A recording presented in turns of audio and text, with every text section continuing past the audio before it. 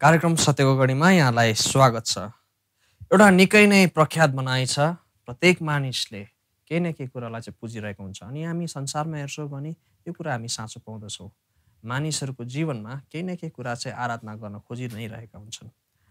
अनि यो अवस्थामा चाहिँ हाम्रो मण्डलीमा पनि आराधना चाहिँ निकै नै महत्त्वपूर्ण कुरा हो। विश्वासीको जीवनमा आराधना निकै नै महत्त्वपूर्ण कुरा हो। तर कतिपय अवस्थामा हामी विश्वासीहरूले साँचो आराधना चाहिँ के हो भन्ने कुरा चाहिँ बुझ्न सकेका हुँदैनौँ। किनकि आराधना भन्ने कुरा चाहिँ केवल गीत भजन गाउनु मात्र नभइकन जीवनशैली नै हो। हामीले जे पनि गर्छौँ परमेश्वरको लागि गर्छौँ, ख्रीष्टको लागि गर्छौँ भने चाहिँ त्यो आराधना भइरहेको हुन्छ। तर त्यो कसरी भएको हुन्छ, कसरी चाहिँ त्यो साँचो आराधना हो भन्ने कुराहरू चाहिँ हामीले जान्न सकेका हुँदैनौँ। त्यसैले आज हामी तपाईँहरूको बिचमा चाहिँ साँचो आराधनाका आधारहरू के हुन् भन्ने विषयमा हामी छलफल गर्न गइरहेका छौँ।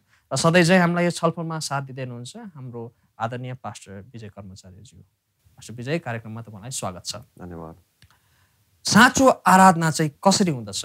हामी त बाइबलले भन्छौँ मानिसहरू आराधना गर्नको लागि बनाएका हुन्। तर हाम्रो जीवनमा चाहिँ हामीले गरेको आराधनाहरू कहिलेकाहीँ हामी साँचो हो या होइन जस्तो लाग्न सक्छन् कति विश्वासीहरूलाई।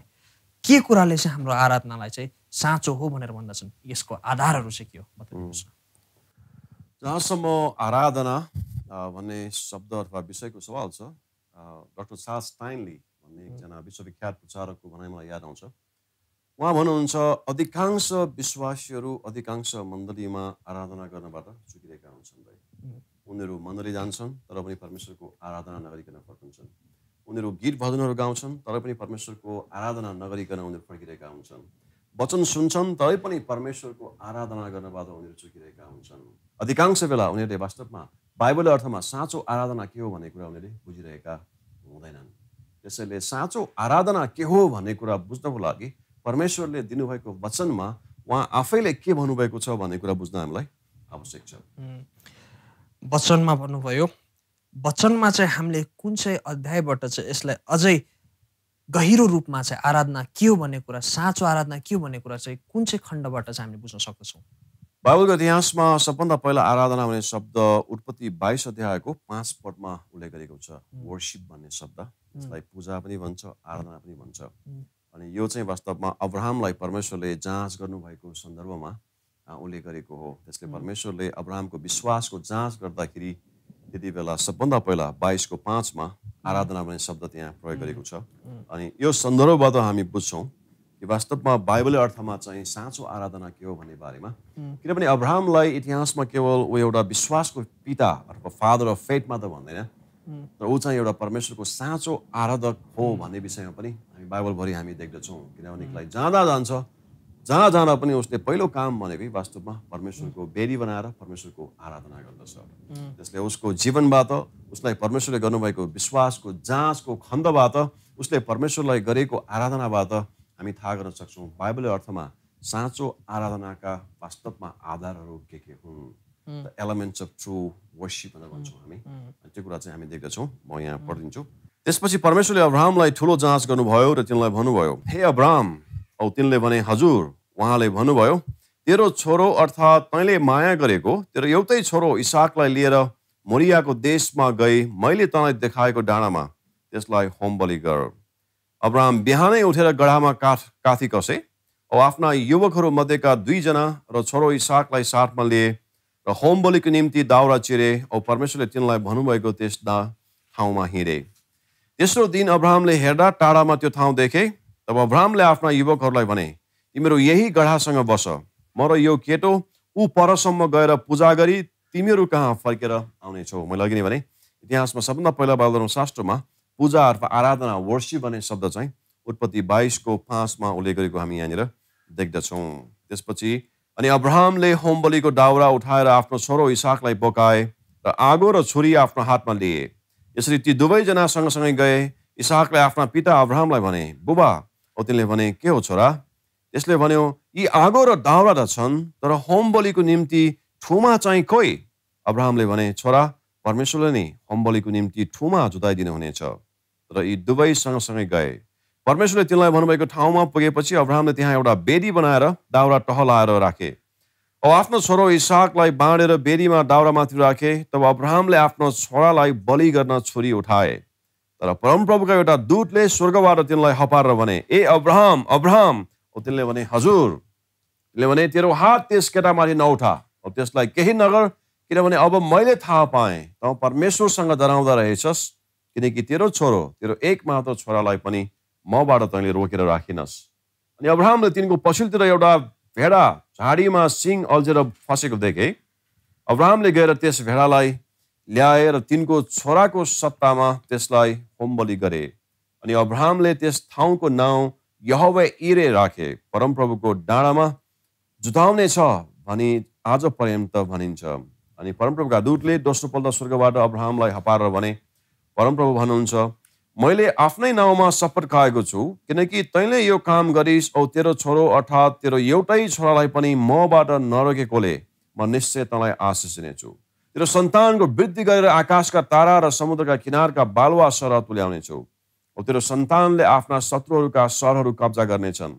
तेरै सन्तानद्वारा पृथ्वीका सबै जातिहरू आशीर्वादी हुनेछन्, किनकि तैँले मेरो वचन पालन गरिस्। त्यसपछि अब्राहम आफ्ना युवकहरू कहाँ फर्केर आए र तिनीहरू उठेर बेर्सेबासम्म सँगसँगै गए औ अब्राहम बेर्सेबामा बसोबास गरे। यस खण्डमा वास्तवमा साँचो आराधना के हो भन्ने बारेमा वर्शिपको एक्रोनिममा हामी 7वटा कुराहरू हामी यहाँनिर हेर्छौँ आज। विशेष गरिकन डब्लु भन्नाले वर्ड, परमेश्वरको वचन मुताबिकको आराधना हुनुपर्छ, अनि मात्र परमेश्वरको निम्ति त्यो आराधना स्वीकार्य हुन्छ। दोस्रो कुरा चाहिँ ओबाट ओबिडियन्स, परमेश्वरको आज्ञाकारितामा, व्यवस्थापनमा, प्रिपरेसनमा चाहिँ एकदमै हामी होसियार रहनुपर्छ। अब्राहमलाई पनि जब परमेश्वरले आज्ञा दिनुभयो अनि उसले कसरी प्रिपरेसनमा, त्यो तयारीमा, आज्ञाकारितामा उसले समय बितायो भन्ने बारेमा हामी केही समयपछि छलफल गर्नेछौँ। तेस्रो कुरा चाहिँ रेस्ट्रिक्सन, जुन कुरा चाहिँ आराधनाको निम्ति बाधा बन्छ त्यो कुराहरूलाई बन्देज लगाउनु पनि हामीले सिक्नुपर्छ। अब्राहमले चाहिँ यो दुईजना जवान नोकरहरूलाई चाहिँ साथमा नलिकन छोडेर गएको कुरा हामी यहाँनिर देख्दछौँ, किनकि उसलाई थाहा थियो यिनीहरूलाई साथमा लग्यो भनेदेखिलाई यिनीहरू चाहिँ वास्तवमा बाधा बन्न सक्छ, त्यसले यिनीहरूलाई बन्देज लगाउनु चाहिँ आवश्यक छ। चौथो कुरा चाहिँ सेक्रिफाइस, आराधनामा चाहिँ बलिदान हुनुपर्छ। पाँचौँ कुरा चाहिँ अनर भनेको मतलब परमेश्वरको चरित्र, स्वभाव अथवा उहाँ को हुनुहुन्छ, उहाँले के गर्नुहुन्छ भन्ने कुराको बयान चाहिँ आराधनाको एउटा महत्त्वपूर्ण भाग हो। अनि यहाँसम्म चाहिँ हामीले गर्ने कुरा चाहिँ हामी यहाँनिर देख्दछौँ भनेकोलाई दुईवटा कुरा चाहिँ जब त्यहाँ साँचो आराधना हुन्छ, परमेश्वरले के गर्नुहुन्छ भन्ने बारेमा एउटा त इन्सपिरेसन पर्ने, परमेश्वरले हामीलाई प्रेरणा दिनुहुन्छ। अर्को चाहिँ प्रोक्लामेसन अफ प्रमिस भन्नाले परमेश्वरले चाहिँ प्रतिज्ञा गर्नुहुन्छ, प्रतिज्ञाको घोषणा गर्नुहुन्छ।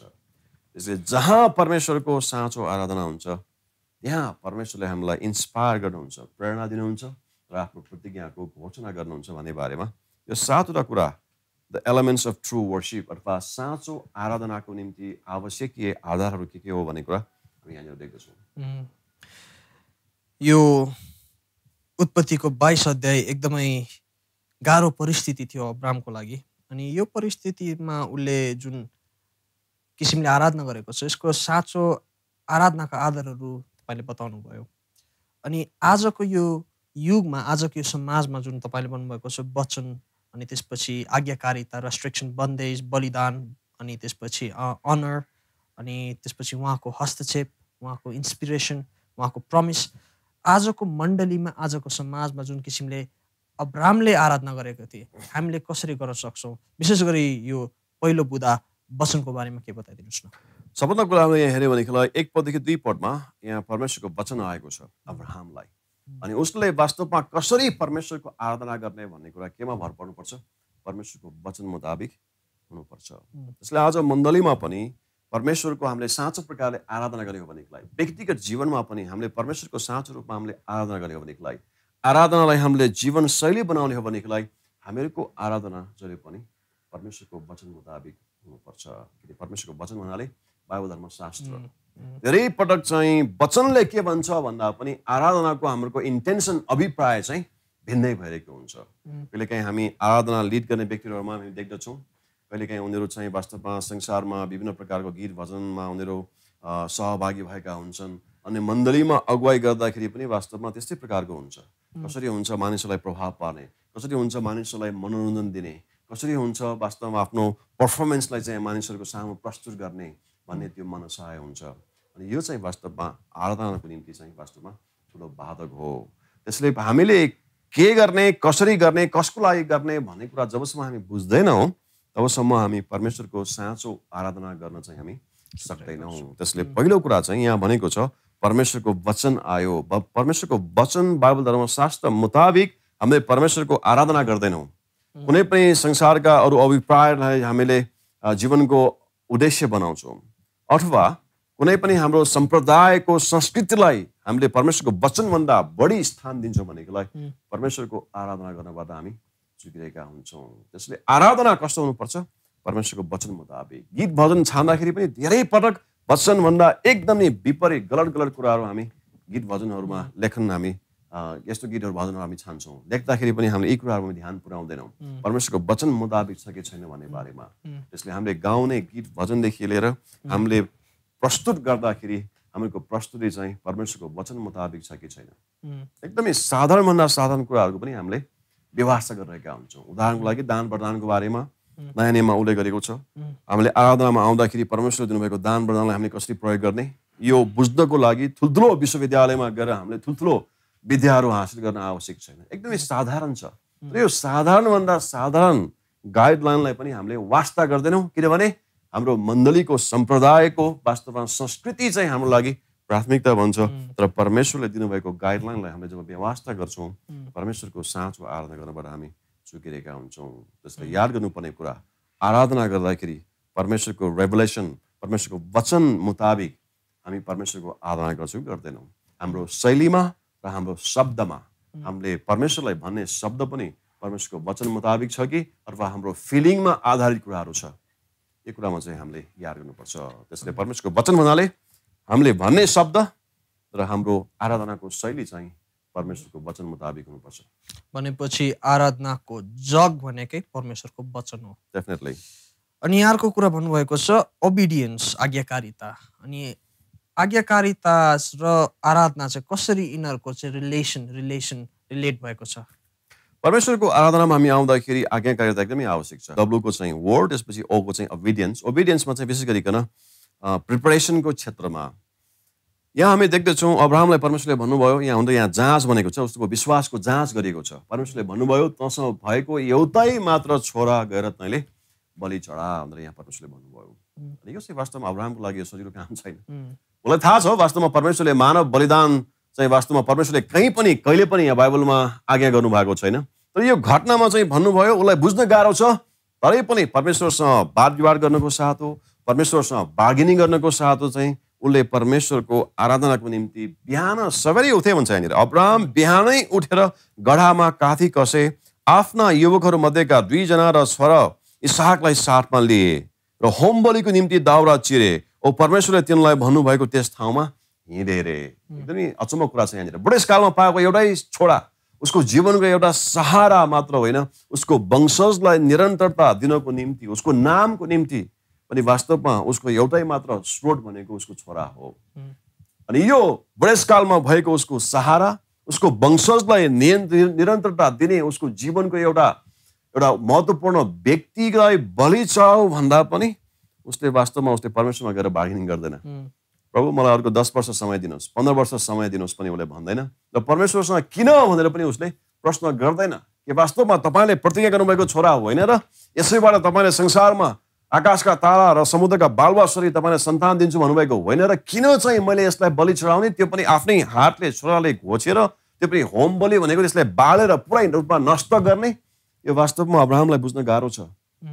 तर यो तयारीमा आज्ञाकारितामा उसले कुनै पनि क्षेत्रमा कन्जुसी नगरेको कुराहरू हामी यहाँ देख्दछौँ। बाइबलले भन्छ 3 पदमा अब्राहम बिहानै उठेर गढामा काठी कसे, आफ्ना युवाहरू मध्येका 2 जना र छोरो इसहाकलाई साथमा लिए, होम बलिको निम्ति दाउरा चिरे, परमेश्वरले तिनलाई भन्नुभएको त्यस ठाउँमा हिँडे।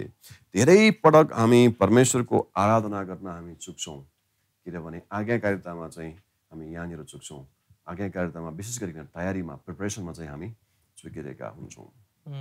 जस्तै वर्शिप लिड गर्ने व्यक्तिहरू पनि सुरुदेखि नै प्रार्थना सहित परमेश्वरसँग कस्तो गीत भजन गाउने भन्ने बारेमा समय बिताएर परमेश्वरले दिनुभएको गीत भजनलाई तयारी गरेर, प्र्याक्टिस गरेर, प्रिपरेसनमा आउनुभन्दा अगाडि अधिकांश बेला चाहिँ मण्डलीमा आउँदाखेरि पनि उनीहरूलाई थाहा हुँदैन कुन गीत भजन गाउने भन्ने विषयमा। गीत भजन थाहा भए तापनि गाउने बेलामा इन्स्ट्रुमेन्ट्सहरू सबै रेडी भएका हुँदैनन्। मान्छेहरू सबैजना उभिसकेका हुन्छन्, आराधनाको लागि तयार भइसकेका हुन्छन्, तर उनीहरू इन्स्ट्रुमेन्टको सबै ताल मिलाउनमा व्यस्त भइरहेका हुन्छन्। अनि यसले के सङ्केत गर्छ? वास्तवमा आराधनाको लागि मानिसहरू तयार छैनन्। अनि तयार छैनन् भने जब त्यो सङ्केत चाहिँ मानिसहरूमा पुग्छ, उनीहरू परमेश्वरको आराधना गर्नबाट चुकिरहेका हुन्छन्। जस्तै अब्राहमको कुराहरूमा कति तयारी छ यहाँ। तयारीको बारेमा पनि कुन हदसम्मको तयारी?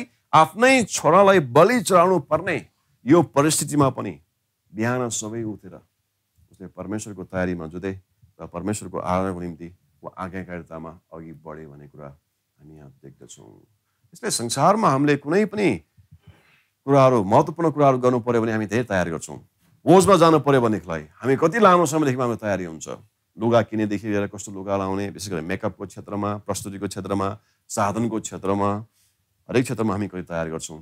तर परमेश्वर सारा सृष्टिका मालिकलाई बुझ्ने क्षेत्रमा चाहिँ धेरै पटक लापरवाही हुन्छ। अनि अगुवाई गर्ने व्यक्तिहरूको उद्देश्य पनि वास्तवमा परमेश्वरलाई मनाउने भन्दा पनि हाम्रो मानिसहरूलाई कसरी मनोरञ्जन दिने र आफ्नो ट्यालेन्ट्सलाई कसरी हामीले प्रस्तुत गर्ने, देखाउने भन्ने जब त्यो उद्देश्य, त्यो मनसायले आराधनामा जान्छ, मानिसहरूले कहिले पनि परमेश्वरको साँचो आराधना गरिएको हुँदैन। त्यसले दोस्रो कुरा चाहिँ ओबिडियन्समा चाहिँ नि प्रिपरेसनको कुरा चाहिँ एकदमै महत्त्वपूर्ण छ। सुरुदेखि नै परमेश्वरको आत्माको अगुवाईमा परमेश्वरसँग अगुवाई मागेर कस्तो गीत छान्ने, कस्तो भजन छान्ने र हरेक दिन जस्तो परमेश्वरको अगुवाईमा चाहिँ तयारी गर्ने कुराहरू चाहिँ एकदमै महत्त्वपूर्ण छ। त्यसले प्रिपरेसनमा जब हामी चुक्छौँ, परमेश्वरको आराधना पनि हामी चुकिरहेका हुन्छौँ। यो त भयो मण्डलीमा कसरी गर्ने आराधना, तर यो मण्डलीमा नभइकन आफूले गर्ने कुरामा चाहिँ कसरी प्रिपेयर हुन सक्छौँ? भनौँ बिहान म उठ्छु रे, अब म परमेश्वरलाई आराधना गर्न चाहन्छु भने गीत भजन छान्ने भन्दा पनि मैले चाहिँ कसरी प्रिपेयर गर्न सक्छु आफूलाई, कसरी चाहिँ त्यो आज्ञाकारितामा चाहिँ आउन सक्छु?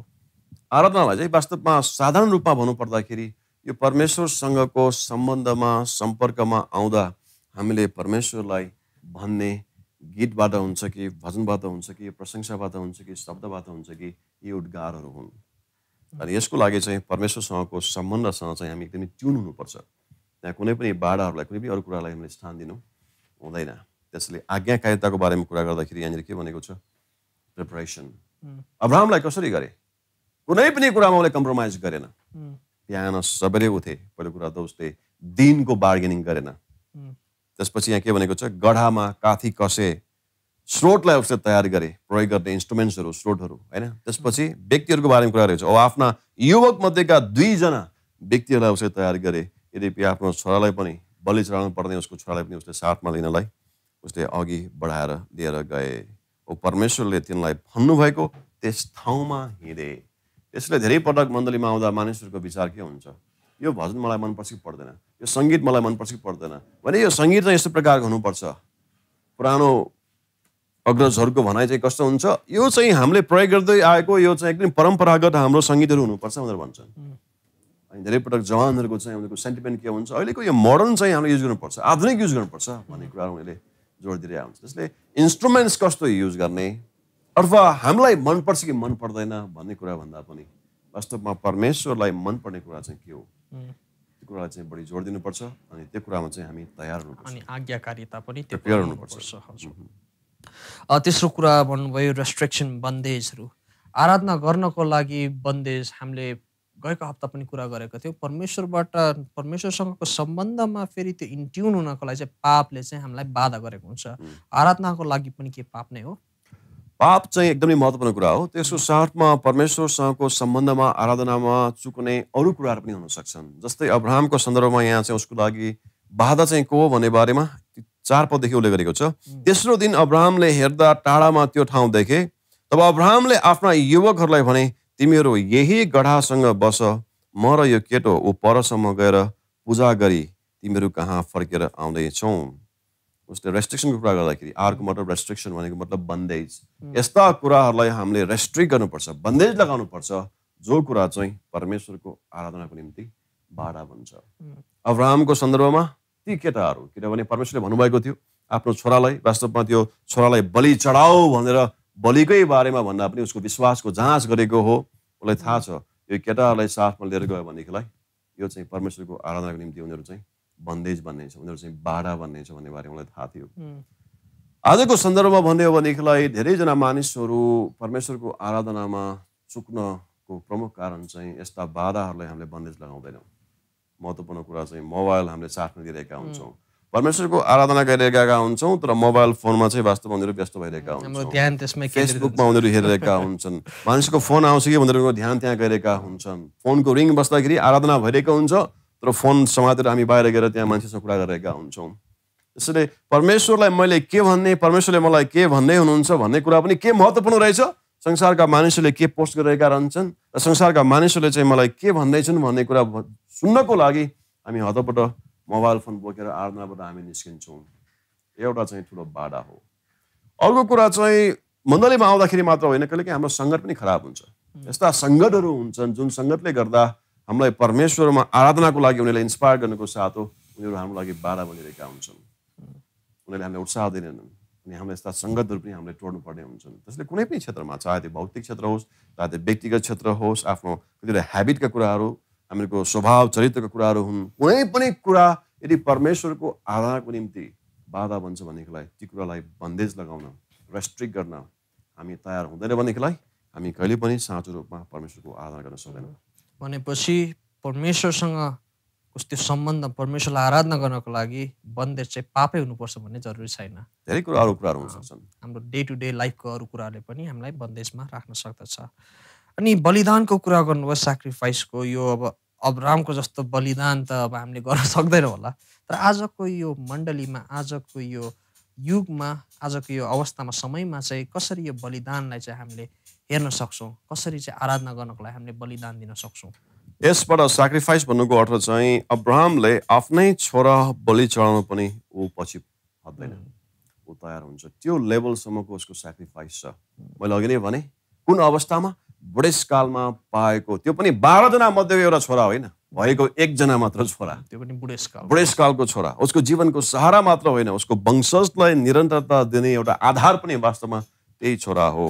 त्यो छोरालाई बलि चढाउनु पर्ने परिस्थिति आउँदाखेरि पनि ऊ त्यहाँ पछि पर्दैन। अनि यही कुरालाई दाउदले के भन्छ, जब चाहिँ परमेश्वरले उसलाई दण्ड दिनुहुन्छ, मानिसलाई नगन भनेको उसले गनिरहेका हुन्छन्, किनकि उसले आफ्नो उपलब्धि चाहिँ त्यसको प्रमुख कारण परमेश्वर भन्दा पनि यो मानिसहरू, यो सेनाहरू हो भन्ने कुरालाई उसले बुझेर त्यो मानिसहरूलाई गन्ती गर्दाखेरि परमेश्वरले दण्ड दिँदाखेरि अनि परमेश्वर कहाँ फेरि उसले पश्चाताप गर्छ अनि उसले फेरि बेडी बनाउनुको निम्ति उसले एउटा जग्गा चाह्यो, उसलाई ठाउँ चाह्यो। अर्ना भन्ने व्यक्तिसँग त्यो जग्गा किन्दाखेरि त्यो व्यक्तिले के भन्छ, तपाईँको निम्ति के छ, तपाईँ त राजा हो, त्यसले केही दिनु पर्दैन, दिनुहोस् न, यो प्रयोग गर्नुहोस्, जग्गा जानुहोस् भनेर उसले के भन्छ, I will not offer anything that cost me nothing. म परमेश्वरलाई यस्तो कुरा कहिले पनि बलि चढाउँदैन जसको कुनै पनि मूल्य पर्दैन। धेरै पटक चाहिँ परमेश्वरको आराधना भन्ने कुरा हाम्रो लागि एकदमै चित्तैको कुरा मात्र। त्यहाँ न टाइम दिन हामी चाहन्छौँ, न हामी ट्यालेन्ट प्रयोग गर्छौँ, न त हाम्रो ट्रेजरलाई हामी युज गर्छौँ। समय, सिप र सम्पत्तिको बलिको कुरा भन्दा पनि हामी सबै कुराहरू मैले के पाएँ, मेरो लागि राम्रो छ कि छैन भन्ने कुरासँग हामी बढी जोड दिन्छौँ यहाँ। तर अब्राहमले चाहिँ यहाँसम्म कि आफ्नो भएको एउटा पुत्रलाई पनि बलि चढाउनु पछि पर्दैन। यो प्रकारको स्याक्रिफाइस उसमा छ। त्यस कारणले गर्दाखेरि हामीलाई अचम्म लाग्दैन परमेश्वरले कुन हदसम्म अब्राहमलाई आशिष दिनुभयो र कुन हदसम्म अब्राहमबाट संसारलाई परमेश्वरले आशिष दिनुभयो भन्ने कुरा पछि हामी नयाँ नियममा पनि हामी देख्दछौँ। त्यसले जहाँसम्म बलिदानको सवाल छ तिनवटा कुरा याद गर्नुपर्छ, टाइम, ट्रेजर र ट्यालेन्ट। टाइम, ट्रेजर र ट्यालेन्ट भनेको मतलब समय, सम्पत्ति र सिप। परमेश्वरले दिनुभएको त्यो समय परमेश्वरको आराधनाको लागि हामी दिन तयार छ कि छैनौँ। संसारको कुनै पनि क्रियाकलापमा सहभागी हुनु पर्यो भनेदेखिलाई समय गएको हामीलाई यादै हुँदैन। र मण्डलीमा आउँदाखेरि अलिकति सङ्गति लामो भयो, वचन लामो भयो, आराधना लामो भयो भनेदेखिलाई हामीलाई निकै गाह्रो पर्छ। ओहो, त्यहाँ 2 घन्टा 3 घन्टा के गरी बस्ने भने हामीलाई त्यो समय चाहिँ हामीलाई एकदमै गाह्रो पर्छ। हामीलाई फिल्म हेर्दाखेरि डाइरेक्टरले किन चाहिँ यो 8 घन्टा यो फिल्म लम्बाएको भनेर हामी कहिले पनि गुनासो गर्दैनौँ। तर एउटा प्रचारकले वचन प्रचार गर्दाखेरि अलिकति लामो भयो भनेदेखिलाई किन यति लामो वचन बोलेको भनेर हामी डसुरी गुनासो गर्छौँ। समयमा हामी एकदमै कन्जुसी गर्छौँ। सिपमा परमेश्वरले दिएको दान वरदानलाई प्रयोग गरेर म परमेश्वरको आराधना गर्छु भन्दा पनि संसारको कुनै पनि उपलब्धिको लागि दान प्रदान प्रयोग गर्छौँ। तर परमेश्वरको आराधनाको लागि गर्नु पर्यो भनेदेखिलाई हामी कन्जुसाइ गर्छौँ। सिप समयको कुरा र सम्पत्तिको कुरा पनि हामीले मूल्य चुकाउनु भन्दा पनि आफ्नो फाइदा कहाँ हुन्छ भन्ने कुरा हामी बढी जोड दिन्छौँ। त्यस कारणले गर्दा धेरै पटक मण्डलीमा हामी आराधनाको निम्ति चुकिरहेका हुन्छौँ। यहाँ 5औं कुरा छ अनर। अनि अनरको लागि यहाँ बयान भन्ने छ, यो अलिकति मैले बुझिनँ, यसमा अलिकति तपाईँले के बताइदिनुहोस् न, कसरी अनर चाहिँ बयान भयो? 11 पददेखि यहाँ हेर्दै जाने हो भनेदेखिलाई जब अब्राहमले आफ्नो छोरालाई बलि चढाउनको लागि उसले छुरा निकाल्छ, त्यति बेला परमेश्वरले हस्तक्षेप गर्नुहुन्छ। परमेश्वरले माथिबाट स्वर्गदूत पठाएर भन्नुहुन्छ, तेरो हात त्यस केटामाथि नउठा, त्यसलाई केही नगर, किनभने अब मैले थाहा पाएँ त परमेश्वरसँग डराउँदो रहेछस्, किनकि तेरो एक मात्र छोरालाई पनि मबाट तैँले रोकेर राखिनस्।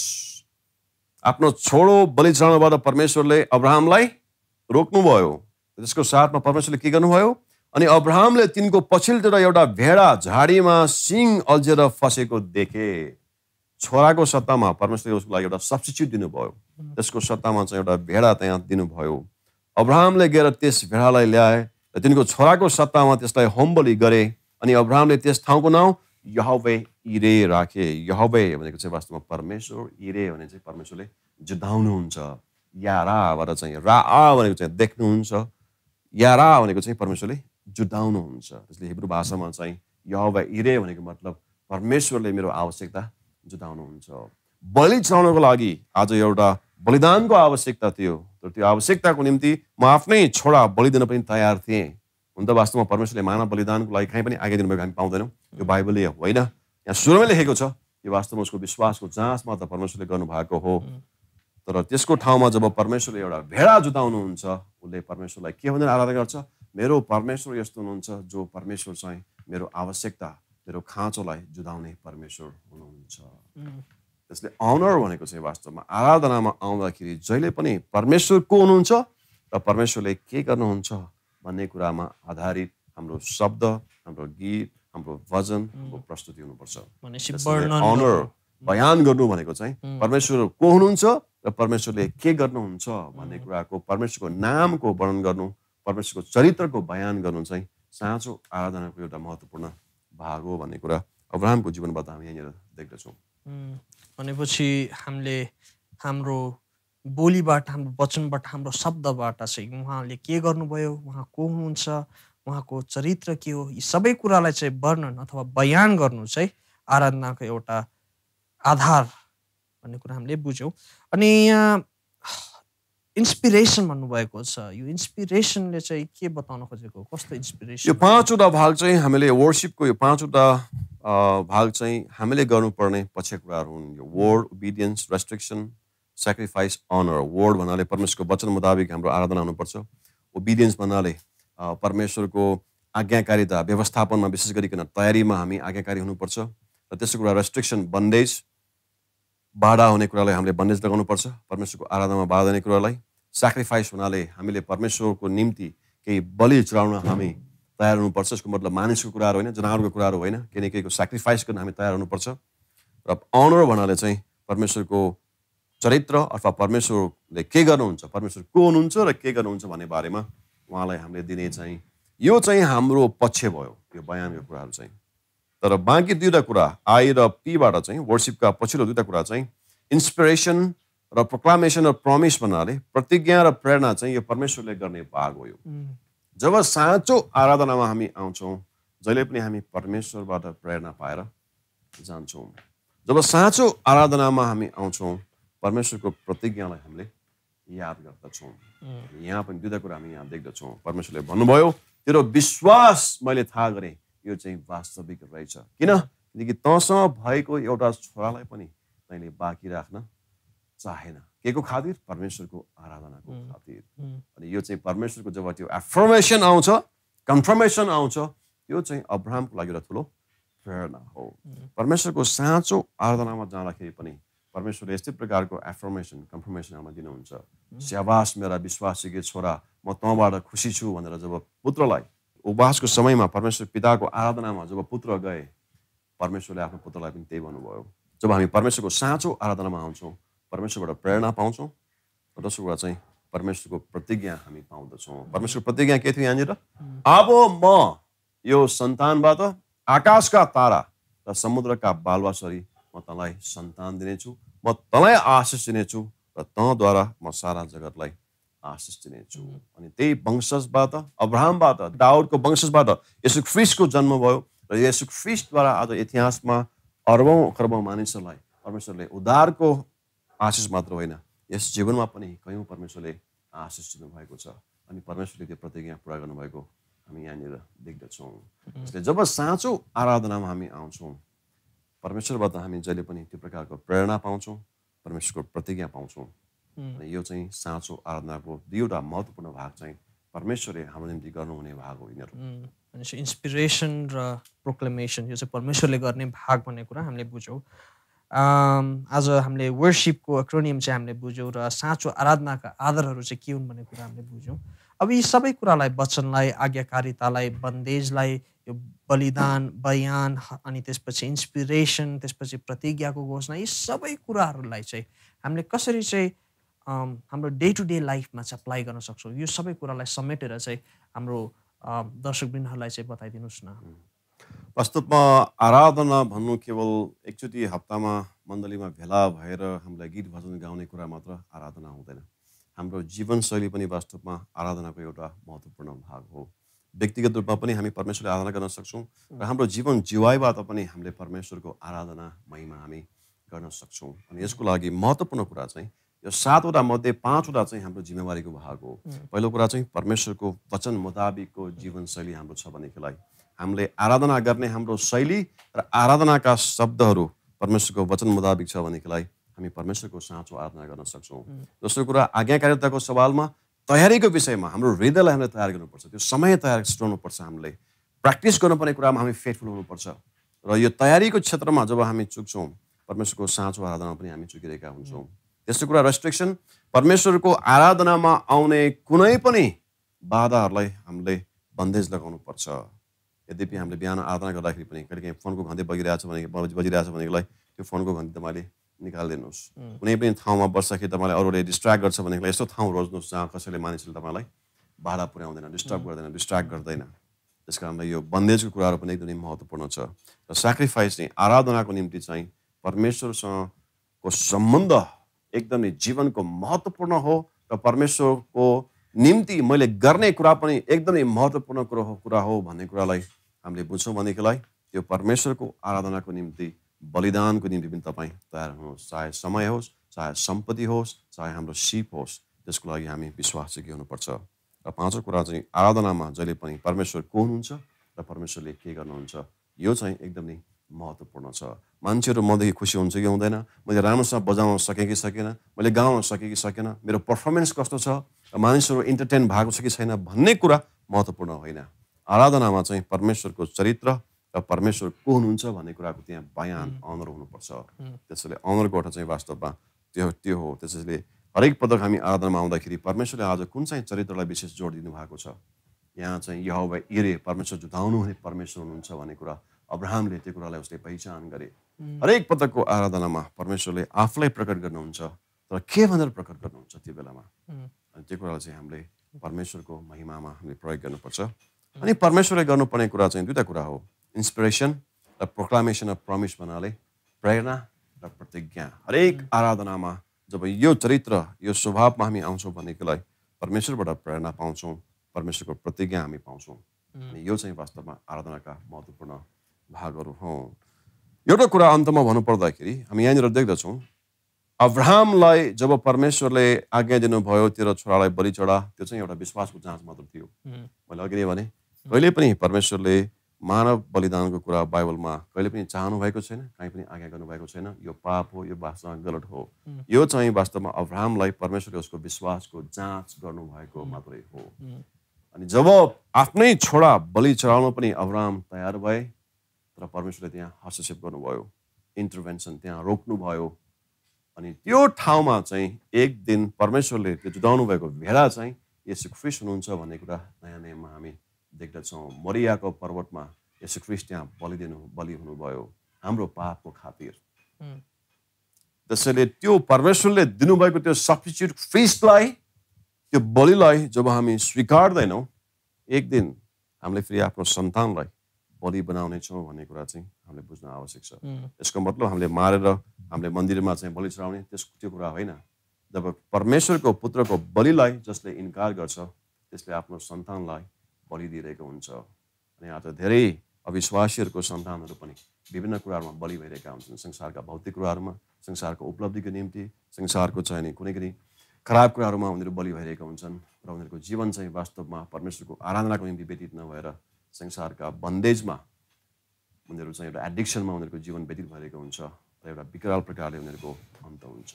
त्यसले आराधना चाहिँ हाम्रो जीवनको एकदमै महत्त्वपूर्ण भाग मात्र होइन, यसलाई कसरी गर्नुपर्छ, परमेश्वरले चाहनुभए प्रकारको हाम्रो आराधना हुनुपर्छ भन्ने कुरालाई हामीले बुझ्न अति आवश्यक छ। हुन्छ त दर्शकवृन्द, हामी कार्यक्रमको अन्तिम भागमा आइपुगेका छौँ र यो आजको वचनद्वारा आजको यो कुराकानीहरूद्वारा हामीले अब्राहमले गरेको आराधनाबाट साँचो आराधनाका आधारहरू के हुन् भन्ने कुरा हामीले थाहा पाउन सक्यौँ। अनि यी साँचो आराधनाका आधारहरूमा पहिलो वर्ड वचन, दोस्रो ओबिडियन्स आज्ञाकारिता, तेस्रो रेस्ट्रिक्सन बन्देज, चौथो सेक्रिफाइस बलिदान, अनर बयान, अनि त्यसपछि इन्सपिरेसन, अनि त्यसपछि अन्तिममा चाहिँ प्रोक्लामेसन प्रमिस प्रतिज्ञाको घोषणा। अनि हामीले हेर्छौँ भने अब्राहमले जुन किसिमको आराधना गरेको थियो यो कुनै मण्डलीमा गएर गरेको थिएन, यो कुनै किसिमले उसले एउटा छुट्टै किसिमले बसेर बिहान उठेर गरेको थिएन। उसले यो एउटा परमेश्वरले दिनुभएको आज्ञालाई डे टु डे लाइफमा गर्ने किसिमले गरेको थियो र यो कुराहरूलाई हाम्रो जीवनमा चाहिँ कसरी सम्बन्धित गर्न सक्छौँ भने पास्टर विजयले बताइहाल्नु भएको छ। हामीले जे पनि गर्छौँ वचनमा रहेर गर्छौँ, आज्ञाकारितामा रहेर गर्छौँ, अनि जुन कुराहरूले हामीलाई परमेश्वरसँगको सम्बन्धमा आउनदेखि बाधा पुर्याउँछ त्यो कुराहरूलाई हामीले टाढा बसेर, त्यो बन्देजहरूबाट टाढा बसेर बलिदानका साथ अनि उहाँले गर्नुभएको कुराहरूलाई बयान गर्दै, विचार गर्दै, घोषणा गर्दै गऱ्यौँ भने परमेश्वरले हाम्रो जीवनमा चाहिँ इन्सपिरेसन दिनुहुन्छ अनि प्रमिस दिनुहुन्छ। अनि यो इन्सपिरेसन र प्रमिस एउटा उखान छ, जुन मानिस चाहिँ आगोसँग रापमा तापिरहेको हुन्छ, ऊ टाढा गए पनि अर्को मान्छेले उसलाई भेट्यो भने त्यो राप चाहिँ उसले महसुस गर्न सक्छ, त्यो आगोको ताप चाहिँ उसले महसुस गर्न सक्छ। अनि आराधनामा डुब्ने व्यक्ति, आराधनामा लागेका व्यक्तिहरूलाई परमेश्वरले इन्सपायर गर्नुहुन्छ, इन्सपिरेसन दिनुहुन्छ अनि उहाँले प्रमिस दिनुहुन्छ र यो इन्सपिरेसन र प्रमिस चाहिँ अरू मान्छेहरूले पनि त्यो राप चाहिँ उनीहरूले आराधनाको राप चाहिँ भेट्टाउँछ, उनीहरूले महसुस गर्न सक्छ। तपाईँको जीवनमा पनि तपाईँले साँचो आराधना गर्न सक्नुभएको होस् र परमेश्वरमा अझै प्रत्येक जीवनशैली चाहिँ तपाईँको आराधना नै भएको होस् भन्ने मेरो प्रार्थना छ, मेरो आशा छ। अनि हाम्रो जीवनबाट चाहिँ परमेश्वरलाई आराधना भएको होस्। हुन्छ त दर्शकवृन्द, हामी अर्को हप्ता पनि यसै आराधनाकै विषयमा अर्को कुरा छलफलहरू लिएर आउँछौँ। अनि तपाईँहरूको साथको लागि, तपाईँहरूको प्रार्थनाको लागि धेरै धन्यवाद छ। अनि प्रश्नहरू गर्दै गर्नुहोस् अनि जानकारीहरूको लागि तपाईँले इमेलमा हामीलाई पठाउन सक्नुहुन्छ। र हामीले गएका केही हप्तादेखि भनेका थियौँ हामी एउटा छुट्टै सेगमेन्ट गर्नेछौँ र त्यो छुट्टै सेगमेन्टमा तपाईँको सबै प्रश्नहरूलाई चाहिँ हामीले उत्तर दिनेछौँ। तपाईँहरूको हप्ता चाहिँ आशिषमय भएको होस् र आराधनामय भएको होस्। जय मसीह।